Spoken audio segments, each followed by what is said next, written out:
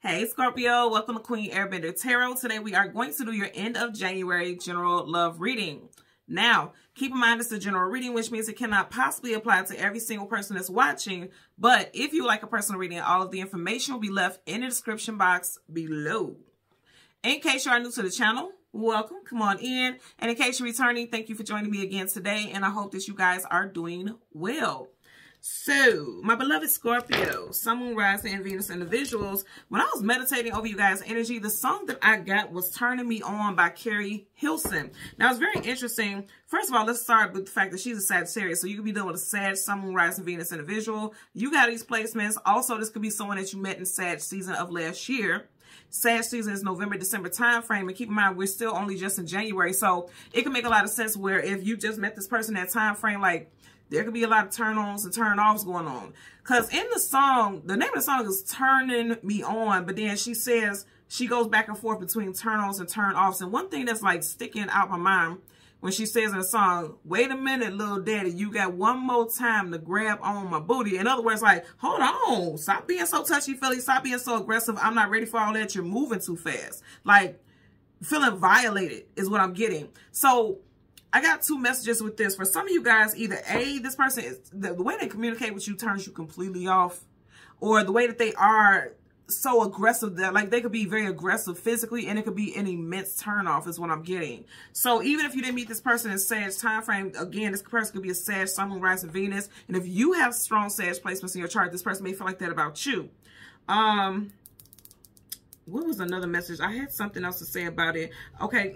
So what I was getting was like, I heard from turn on to turn that shit off. Like initially you may have found something about this person, an extreme turn on, but now it's like it's overkill. And you like, turn that shit the fuck off. It was a turn on at one point, but now I want you to turn that shit off. Matter of fact, just kick bricks, kick rocks, go ahead on. Because it's kind of like somebody's being overly aggressive with something. And when it comes to communication, it just feels like, yeah, it's like it doesn't match up is what I'm getting here. Okay, so let's see what we get for you guys. Scorpio, Sun, Moon, Rising, Venus. We're going to go through the deck until we get your major arcana, which happens to be the Death card. We'll get the card that comes before and the card that comes after, and then we'll get clarifiers. Currently, at the bottom of the deck, you got the Moon. Things hidden, things unknown, things you don't have clarity about. Pisces, also Cancerian energy here. I feel like some of you guys have discovered something has come to the surface. This crab is coming to the surface. So for some of y'all, you may realize this person is a crab ass. Like they could be crabby, like just mean. This person, I'm also getting like not a morning person. You got the Moon here. So you may realize this person is not a morning person. They could be very crabby in the morning. Like you may have just started, you know, spend a night with this person, or you guys may have moved in together, something like that. Because again, it doesn't have to be that you met this person in Sag season. I'm just putting all the variables out there. It just seems like this person is a crab ass. For some of you guys, you're like, oh, who's spitting your oatmeal? You know, it could be one of those things. You have the Justice card, Libra. It seemed like things were very balanced between the two of y'all, but now you're not quite sure, okay? Both major arcana, so that's definite energy. So we're getting some stuff here. We're getting to it now. Let's see. Scorpio, Sun, Moon, Rising, Venus. What we got here for you? Beloved, what we got here? So again, we want the Death card, the card that comes before and the card that comes after. Knight of Pentacles, the slowest moving knight in the whole entire deck of tarot. It's like slowly but surely this person's armor is coming off.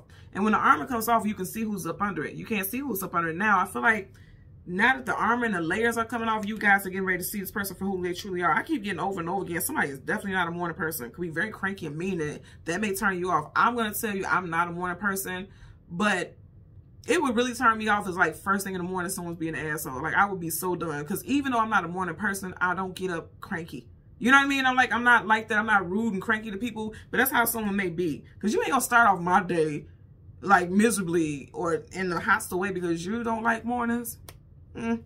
Okay, so let's see what we get for you guys today. Okay, then that came up quick. So this is going to be something that you're going to discover. Whatever it is, you're going to find out quick, or you're going to feel like the need to address it very soon. Okay, 78 cards in the deck, and look how quickly we got your card. So right in front of you, you got the Fool card, taking a leap of faith into something new. I also want to talk about the fact that this person has on a mask. Some type of mask has come off. They've been juggling. He's juggling all the zodiac signs. Something about this person you didn't see. 7 of Cups, illusion, confusion, feeling scattered. Okay, could be definitely dealing with a water sign, a fellow water sign rather. Could be a Cancerian.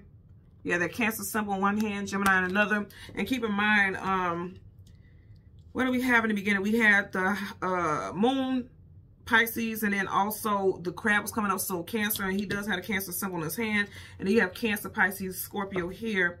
So I do feel like, yeah, see, I'm telling you, for some of you guys, this person is not a morning person, and it may seem like something so basic, but if you start off somebody's day with bullshit because you feisty, then I don't know. And this also could be you, okay? So, because look at how he's looking. You see how he look kind of disgruntled? Look at his face. Ooh, somebody mean as a whistle. Not mean as a whistle, but mean as a snake. Okay, now I'm saying whistle. Oh, this is interesting. Because I'm saying whistle, and he's not whistling here, but you see how the dragon is blowing out fire. See, somebody's like a dragon in the damn morning. Someone also could be a gym coach, or there's a referee. I'm just seeing, like, I've just looked at this, and this isn't stripes, but it's making me think about stripes, like the black and white stripes that referees wear. Somebody could be a referee. If you're not a referee, or you're not dealing with someone who's a referee, this person could be a mediator. I definitely feel like somebody could be in sports. This is making me think about with this juggling. Somebody's in some type of sports, or they're an official in some type of sport. Bottom of the deck, you have the Hierophant. Yeah, okay, so you got two strong Taurus energies. King of Pentacles, Taurus, and then the Hierophant is the major arcana for Taurus, so there could be a Taurus involved. Someone has strong Taurus, Virgo, Capricorn. Taurus, someone has a Venus, rather. My apologies. With the Hierophant, it's like this person, you may find out this person feels very much like they have control, like they have to have control over everything. And again, I'm getting somebody who is a mediator, because these two people have come to him for his wisdom, for his knowledge. So someone works in a field, you know what I'm getting? Somebody can work in a field where they're always having to mediate, or they have to be in charge. And so when they get home, they don't know how to turn it off. Or when they deal with you on a personal level, they don't know how to turn it off. Like, they always feel like they have to be in control, or have some type of predominant or overpowering say-so. Like, they don't know how to separate their job, because Pentacles could also be job. You know, they don't know how to separate their job from their personal life. You know, they don't know how to juggle. They don't know how to balance things well. And remember, we also had the Justice card that's balanced. Somebody doesn't know how to balance their work life, love life separately. They put everything all in one plate. Everything just all in one, you know, circle. Let's go ahead and part the deck. Six of Pentacles. Yeah, somebody definitely works in a position where they're like, have to be a mediator.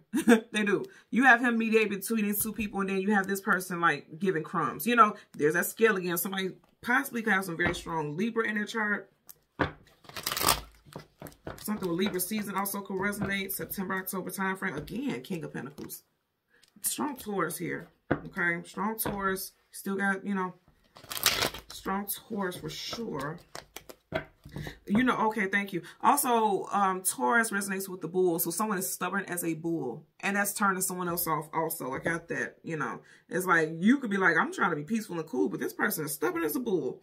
Because upright, he's fair and just, and reverse, stubborn as a bull. Okay? Got your bull right there. So let's get a clarifier for the Fool card as well as the Seven of Cups. Bottom of the deck, you have, yep, the Emperor. There's someone who has to have control at all times, but it's like you're not doing it fair. You're just being bossy and persnippety. Aries energy. Let's get a clarifier for the Fool card. Okay. Major Arcana, the World card. Travel distance for movement. So it's like somebody wants something to move forward, but see, stubborn as a bull. I'm trying to tell y'all. Somebody's stubborn as hell. And that's what you're learning about this person, or this person feels like they've learned about you.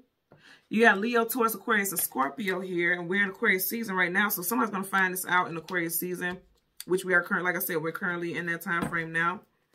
You have the Judgment card, all this major arcana. Reconciliation, bringing the situation back to life. And reverse, it's like, I don't know if I can deal with this moving forward. You know, that's what I'm getting here. Because somebody's confused emotionally. Somebody's like, I'm not sure if I want to move forward with this person. Someone could be a life path number 7. I want you to understand here, like here on the table, what you have nothing but major arcanas outside of this 7 of Cups. Major, major, major. So this is going to be a major decision that someone has to make in regards to a love interest here. Or this is something that's like a major issue for someone. That's what I'm getting. Like, I just feel like someone's like, nah, I ain't going to be able to rock with this. Because the Judgment card, outside of like a reconciliation, bringing something back to life, is like making a judgment call on something as well. Let's get a clarifier for the 7 of Cups.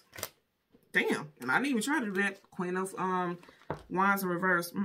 So, you know, Wands is fire, action, tenacity. It definitely talks about forward movement. In reverse, somebody's like, I can't do it.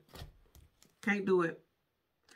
Somebody may make, you know, someone feel small. Yeah, because see, as I put the deck down, you have the Five of Pentacles, lack, loss, abandonment, being left out of the cold, walking away. Some of you guys definitely are dealing with a earth sign, okay? Taurus, Virgo, Capricorn, very strong Taurus reference. You got the Five of Pentacles. Taurus season is April, May. May is 5. And then just this one ear right here, it's like, it feels like somebody's holding my ear, like kind of blocking out. Like, you know how when you go, if you're swimming and you go in the water and you come out and that water's in your ear and you can't hear anything, it feels muzzled. So I feel like for someone, things go through one ear and out the other. Like someone is stubborn. That's what I'm getting. You're dealing with someone who's stubborn and it's like, you're not feeling it. You're like, no. Because it makes me feel small. It makes me feel like in order for us to coincide and, you know, connect, then I have to play small. And that's not going to happen. Just look at this energy together. And I feel like that's a turn off. Somebody is bossy. Someone wants to control things. Somebody doesn't know how to balance their work and personal life. And it's going to stop things from moving forward. Or it has already stopped things from moving forward. Is what I'm getting here. Okay? So, Scorpio, Sun, Moon, Rising, and Venus, and the visuals. As always, I'm going to ask that you continue to like, share, subscribe. Click the notification button. And until next time, take care and be well. Bye.